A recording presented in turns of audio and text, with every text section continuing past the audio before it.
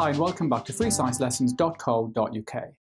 By the end of this video, you should be able to correctly label a diagram of a plant cell. You should then be able to describe the functions of the different parts of a plant cell.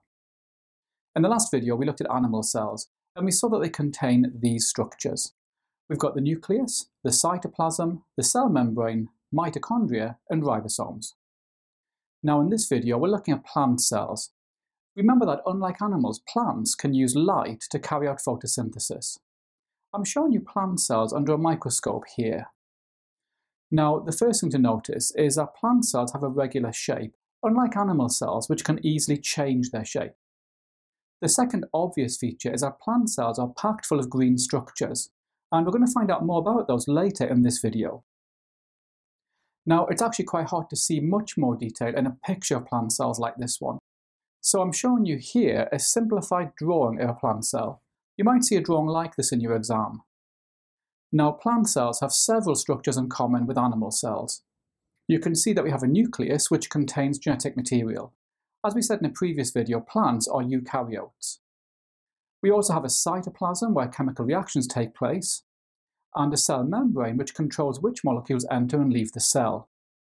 Finally, we've got mitochondria which carry out aerobic respiration, and ribosomes which are the site of protein synthesis.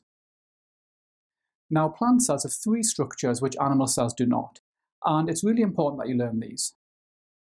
As we saw before, plant cells are packed full of green structures, and these are called chloroplasts.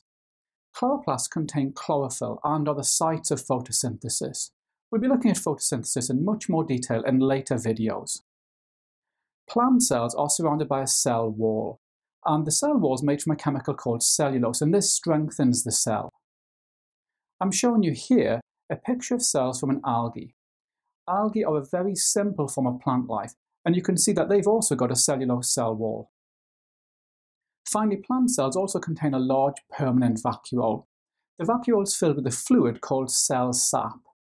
Because it's packed full of fluid, the vacuole helps give the plant cell its shape. Remember, you'll find plenty of questions on plant cells in my Revision workbook, and you can get that by clicking on the link above. Okay, so hopefully now you should be able to correctly label a diagram of a plant cell. You should then be able to describe the functions of the different parts of a plant cell.